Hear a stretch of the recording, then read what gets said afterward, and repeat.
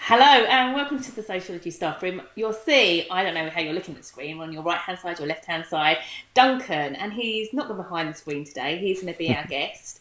We're going to be talking about strong foundations. So first of all, thank you for taking time out of your busy schedule to come and speak to us. Oh, that's quite all right. Thanks for asking me, Katie. Well, you are the guru. I sometimes refer to you as the guru of sociology, just because obviously the great work you do for TUTOR2U, but also I think I obviously come to you for lots of advice regarding sociology as well. So it's important to have you on as a guest as well. So I understand that we're going to be doing some workshops soon, Strong Foundations. Can you tell us a little bit more about it?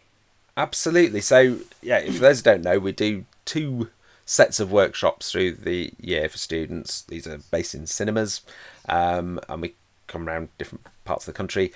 We do a larger sort of tour in the spring, which is called Grade Booster. I'm sure we'll talk about that in the future.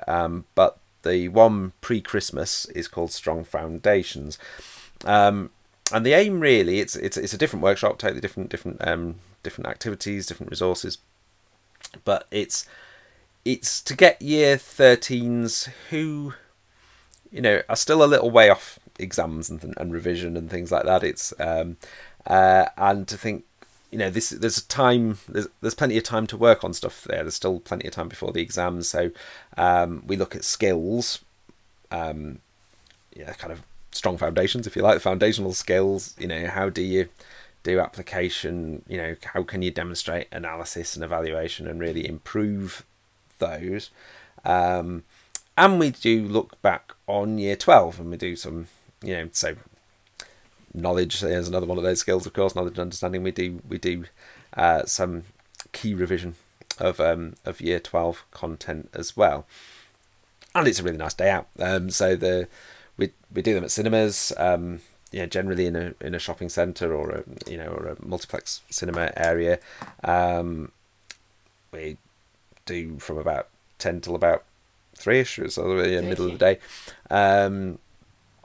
and while they're there, it's there's intensive sociological work, quite fast paced, lots of stuff happening on the big screen. Make best use of the big cinema screen, but it's also an opportunity to have a trip out, meet other sociology students, hear what they know and hear what they say, beyond what the people in your classroom do.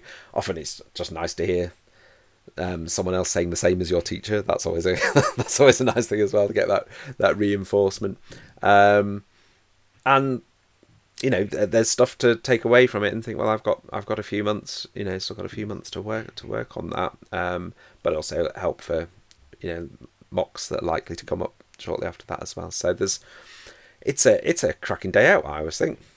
I do really enjoy it, and I know that the teachers get a lot out of it, because obviously they can, and also there's like that lunch break, and they can sort of speak to other teachers as well, potentially, and make it, particularly if you're a sole teacher as well, isn't it?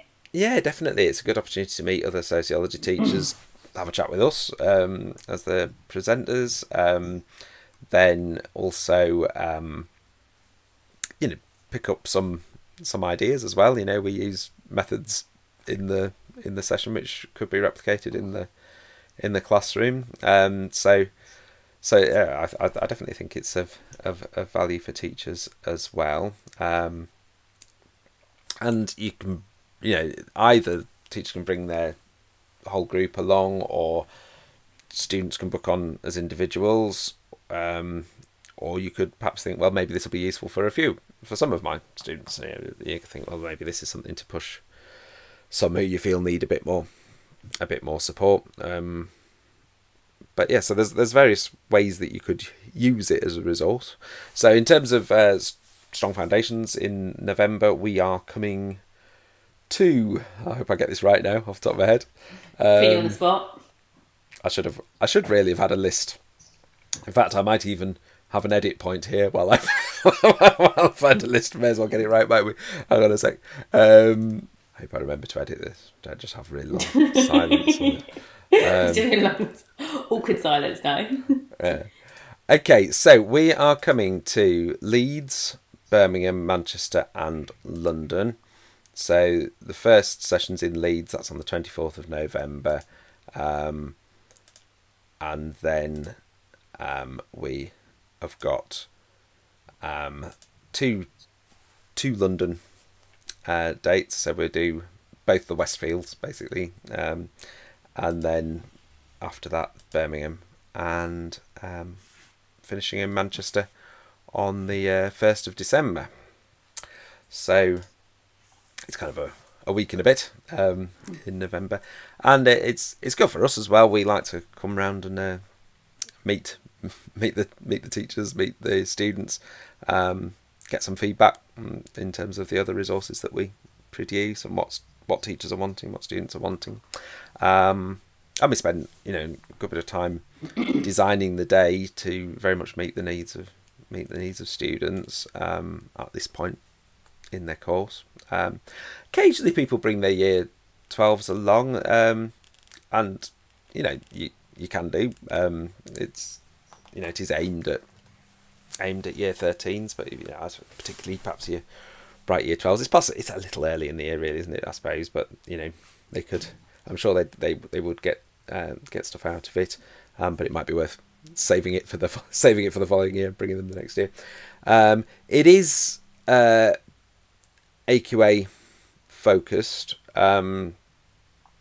The grade booster is more focused on assessment, so is a little more makes it's a sort of more significant that there would be no point coming if you're doing another board.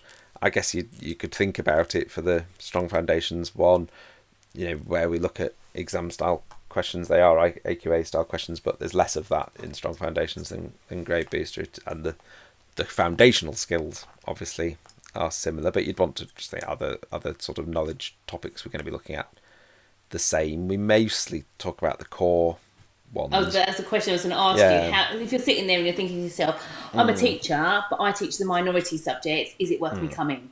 Oh, definitely. So we mostly focus on the core topics. By that I mean the ones that everyone does. So when I say we do revision of year 12, it's mostly education and research methods. Yeah, that's not to say we won't mention families or cultural identity or whatever, but that we tend to have kind of maybe extension activities or activities where different groups in the cinema will be doing slightly different things or looking at slightly different questions. So we will consider some of the optional topics, but no, it is primarily focused on the core ones that everyone does, and then applying the skills beyond that. Same in the spring. So we'll spend more time on crime and deviance education theory and methods than we will on, say for example, families and beliefs or whatever you might be doing. But that's not to say we won't do anything on them. We do.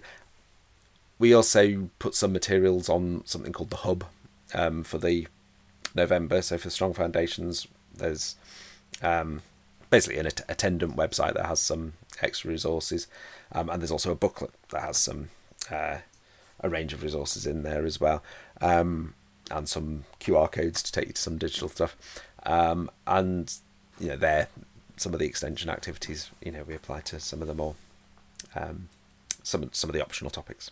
But no, there won't be like periods where we're spending a long time talking about families and your students will be thinking, oh well, this doesn't apply to me.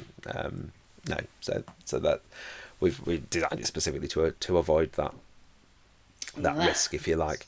Yeah. That's good news. Yeah. I was going to ask another quick question while you've got us on here, and I'm thinking about sort of those fundamental skills. I'm putting you on the spot now, Duncan.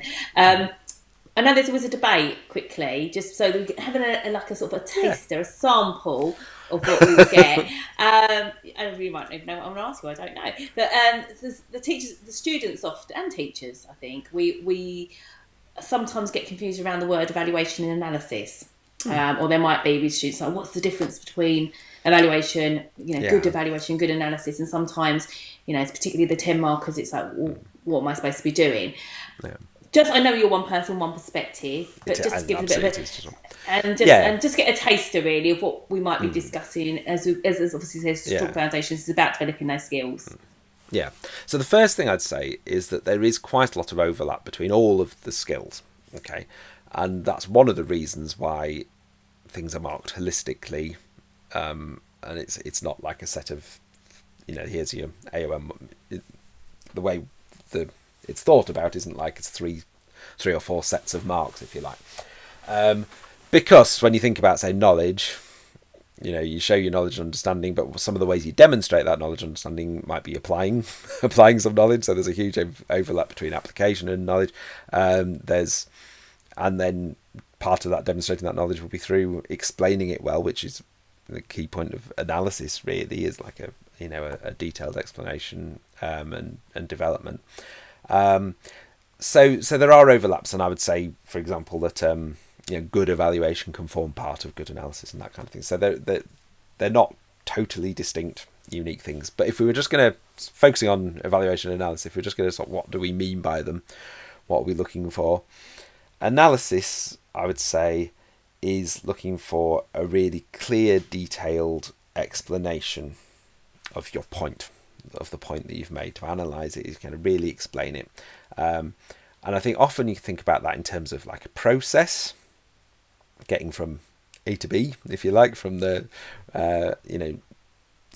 you can demonstrate your knowledge and say that material deprivation can impact educational achievement by social class. That's your point. It's a clear bit of knowledge. You might say who said it, and there'd be a bit more knowledge and a bit of application. This was shown by Douglas or whatever. But at the moment that's still being descriptive. This happens and this person said it happened. The analysis comes in really explaining it. A detailed explanation. Why does that cause that? Okay. And if sometimes your teacher might say, "Oh, this is quite descriptive," that's what they mean. They might say you're just sort of stating things. You're not really explaining them sociologically. And similarly, things can get quite list-like. Because you learn so many names and so many things. You could end up, Douglas said this, but then also did so and so else, and so did somebody else. And all good knowledge, but potentially good application. But what does it mean? And then also another part of analysis could be you could start to tease out a few differences. If you got a few different studies saying similar things, there's not really any point listing them if they said exactly the same thing, and it's actually unlikely that they did say exactly the same thing. So what part of your analysis might be, this added to that by making this point, or this was a bit different because of this, although they agreed about something else. And there you're starting to get into something that's slightly closer to evaluation, particularly where you start saying that this one is better than that one, or you agree with that one. Evaluation is more of a judgment. That's what evaluation means. So we often think about it, and it's fine to, as kind of however, because that is part of you making a judgment. You're saying a criticism of it, whatever. But it doesn't have to be a however point. You could be pointing out why it's a good point. We just mentioned that maybe other people said it. Well, that can be part of an evaluation. This has been corroborated, or other people have found the same thing. Other studies have reached similar conclusions. So that's a strength of the point. It could be a limitation rather than a full-on criticism. It's good, but it doesn't explain everything. It doesn't take us to. There's some things it doesn't explain. It could be that you provide some evidence either for or against it, and that kind of thing. So there are various ways that you can evaluate. Now, you asked about, for example, 10 markers, because it gets a little bit complicated when you look at the mark schemes. In that one of the 10 markers mentions evaluation. I think it says analysis and or evaluation, and the other one just mentions analysis. And as I said, this is just my view, but I tend to suggest not getting too kind of concerned about that, because there are these overlaps between the skills. What you probably want to avoid, particularly in that outline and explain one where it doesn't mention evaluation, is you probably want to avoid an extended kind of however point or whatever, basically saying the other side of the argument, because you could look at that and think, well, that's not answering the question. You could sort of try and argue back and say, well, I think I am still answering the question. I'm just saying, I'm saying. But if you're asked, say, for example, two weaknesses of two weaknesses of using questionnaires in sociological research or whatever. You don't want to spend half your answer talking about two strengths, because that's not what you've been asked for. So that's what you want to try and avoid. So if that's kind of in your mind as being that's how I evaluate, I'm asked about weaknesses of of this research method, I evaluate it with strengths. Avoid that in your outline and explain type question. If we're talking about that kind of limitations or whatever, a bit of that's fine. You could say, well, this is a strength, but only so far, or to what extent is this a strength, or whatever. That'd be okay. Depending on what the question was, sorry, I might have mixed my strengths and weaknesses up there. But say you were asked for two strengths, you might say, well, to what extent is this a strength or whatever. But a little bit of that would be fine. But you want to primarily focus on the specific thing you've been asked for. Truth is, you do want that really for your other one as well. but because the evaluation is explicitly mentioned in the mark scheme, you would be credited for a however type point in that one. But for the most part, I'd probably think you want to answer them quite similarly. The actual answers would look quite similar, 2 paragraphs with plenty of analysis in, because that's really what they're after. And then there's a difference in terms of the application between those different types of 10 markers as well. But if I'm not going to say all of that now, you'll have to come to the come to the workshop for that. That's one of the things, and I think that's the skills, has refining of those skills. I think the Year 12 students will have a breadth of knowledge already at this stage and have a good sort of foundation of skills. And I think the benefit of the grade booster is sort of I suppose supporting what teachers are already doing in the classroom and sort of catalysing some of those skills to the next stage, really. But definitely just supporting what teachers are already doing across the country right now. Just before you go, how do they book on if they want to book their students on? Yeah, so all the information's on the website. So if you go to TUTOR2U.net, go to the sociology bit. I think it's front and central at the moment about the workshops, and it gives you information about how to book on there. You can phone the office as well at TUTOR2U and talk to the people in the office, and they'll help you book it. Individuals can also book on the website, so there's a you can just do it online. So perfect. So there's just a bit of a taster there of what we're going to find out, a little bit more about developing those skills. And I mean, obviously you did, I'm not saying you did lots of talking, but you did a lot of explanation there, but actually in the reality the students will be actually doing all the work there, and it's just them it's not lecture style in any shape. No, and I mean that's another thing, I suppose, is what's people sort of thinking what's it going to be like. It isn't going to be a couple of people talking for. It's not a presentation of Duncan. No, it isn't, and it isn't. There isn't a lot of talking. There is some, obviously, you explain an activity or whatever, but it's very much learning it through activities and checking and seeing what you already know, seeing what students already know. So it isn't a lecture style event. Students are being asked to get involved throughout, from the very beginning and throughout, and there isn't really any point where they're meant to just be sitting and listening to me or anyone else talk at length about anything, which and I think it's always worth being aware of that before they go. I think for the feedback from that has always been overwhelmingly positive. I think that's one of the things people really enjoy and like about the event. But sometimes people's expectations might be different. They might think, oh, this is going to be, because there are events like that, aren't there, where you go and hear an expert talk about a topic. So say the last session's very much focused on education, and you might go to a session where like a specialist in sociology of education talks for 40 minutes or whatever about that, and that might be what and there's value in that as well. But that isn't what this is. It'll be question after question, activity after activity, quick fire. What do you know? Toes. Yeah. What do we know? What don't we know? And where can we move forward? Because there's plenty of time as well to sort of think. Well, actually, I might need to develop, for example, my evaluational skills or some of my knowledge in, so that there's enough time to act upon that as well. So so it might be, for example, what skills being use here, or what's wrong with this, that kind of thing, rather than here's me tell you at great length what application means or whatever. I'll be asking you, what does application mean? Yeah, definitely. Not the teachers, obviously. The students. Not the teachers, the students. The teachers do. I do find the teachers like to engage it as well, don't they? Absolutely, they get involved as well. So, and I think it's we encourage that. So it's good. It's good fun. So hopefully we'll see lots of people we'll see people at different events over the next couple of weeks. I hope so. But yeah, it'd be lovely to see people and come and say hello if you heard the podcast or saw us on YouTube, whatever. So I'm here because of that. Be useful to be good to know. Yeah, you could be like, who's here because of who's here because of the Sociology Staffroom? No one. Yeah, that'd be good. Well, thanks for the time, Duncan. And that's all right. Idea of what to do and where to go, and obviously you'll find out more when you come to the event. So that's amazing. Definitely. All right. Thanks, Katie. All right then. See you later, Duncan. Bye. See ya. Bye.